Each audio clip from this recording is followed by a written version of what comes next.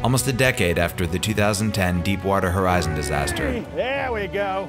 Hundreds of scientists are assessing the impact of the largest offshore oil spill in U.S. history. What follows are some of their stories, intimate portraits of research, innovation, and discovery. We keep hearing that 2014 has been the warmest year on record. I asked the chair, you know what this is? It's a snowball. 97% of the scientists who wrote articles in peer-reviewed journals believe that human activity is the fundamental reason we are seeing climate change. You disagree with that? I believe the ability to measure with precision the degree of human activity's impact on the climate is subject to more debate. So Obama's talking about all of this with the global warming and that, and a lot of it's a hoax. It's a hoax. Today, scientists are facing a unique and growing disconnect from politicians and the public. Here are some thoughts from GoMRI-funded researchers about the challenge of dealing with science skeptics.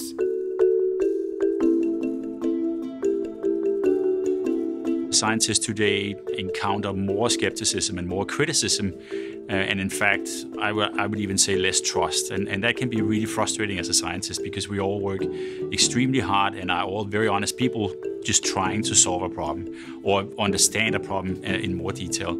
It's pretty baffling to me as a scientist to see how much skepticism there is today about science that applies to our environment and the way we should be taking care of animals and the planet. There's no doubt there are science skeptics, and it's certainly in my lifetime. I've been in the research field for over 50 years, and so I've seen that change. Trust comes from people working together and taking the time to listen. You don't develop trust from a tweet.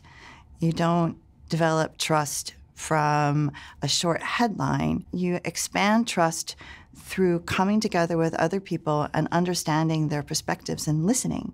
We have, in many cases, isolated ourselves because it's much easier just not to deal with that conflict and just stay internal, stay in, as they call it, the ivory towers, and that's a mistake because you don't give people an opportunity to actually talk with you, and you don't take what you're doing and communicate it in a way that is understandable by a broader group of people. You can't build trust by building a wall. You have to be able to cross that wall and talk with people. I think that it's helpful to point to the peer review process, that no major conclusions are accepted without peer review and discussion through the journal literature. When I have conversations with people who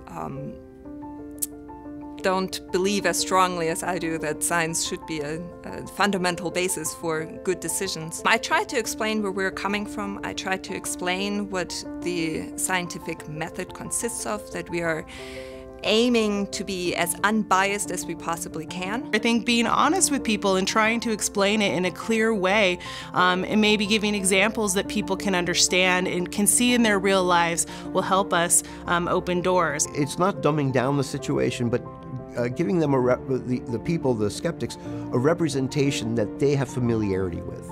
And that was really perhaps our trump card, no pun intended. I feel like the way to deal with the issue of skepticism in science is to start young.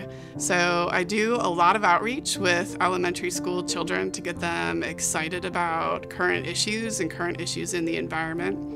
And I'm usually surprised and happily surprised about how much they know and what they believe and how open their minds are. And they're very interested in solving some of the problems that we're facing today. Today, the scientific community is working together to push the boundaries of what they've learned about oil spills and what still needs to be discovered.